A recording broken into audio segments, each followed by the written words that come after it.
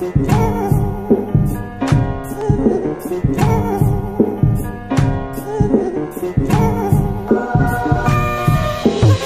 of surgery, I got her changed. Let's go.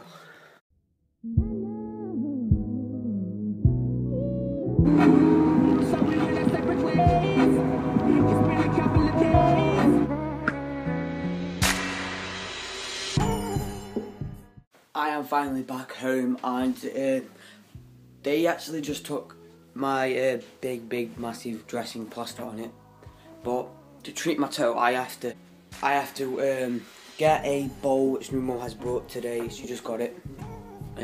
She brought a new bowl because everything has to be clean, everything that. So what's going to happen is when I have my dressing on, because I've been given 3 weeks of one part of dressing and another 3 weeks of another part of dressing, is kind of different. So when I put one on and I go in the shower, I have to go in the shower with the plaster on.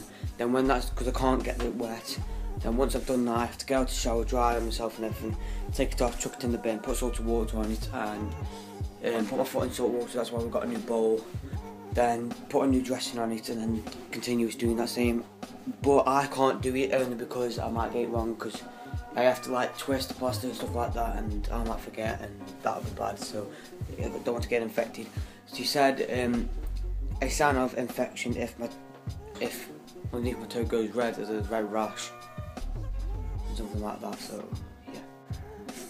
Oh, guess what, guys? It has been 2 or 3 days since I last recorded that clip, and I don't know why I waited so long, but I know it's been boring, but I just wanted to say my toes going well. It's a bit painful, but yeah.